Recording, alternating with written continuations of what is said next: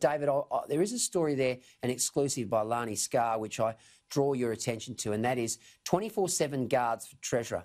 Treasurer Josh Frydenberg has had to be issued with 24/7 security because of threats received during the coronavirus economic crisis. The West Australian understands Australian Federal Police Detail were deployed for Mr Frydenberg at the start of last month.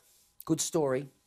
Yeah, great story, but it's a shame we as a nation reached that point in society where somebody would be under threat because of their profession.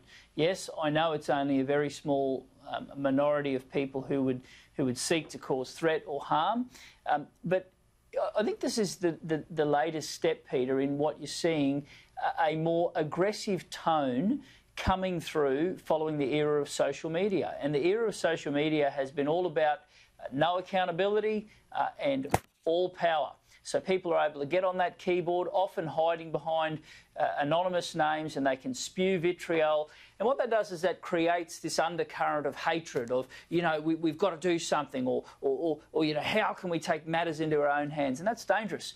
And when you see a scenario like this, where a very decent man, by the way, a very decent man is put under this sort of stress, well, it just shows where we've reached as a society.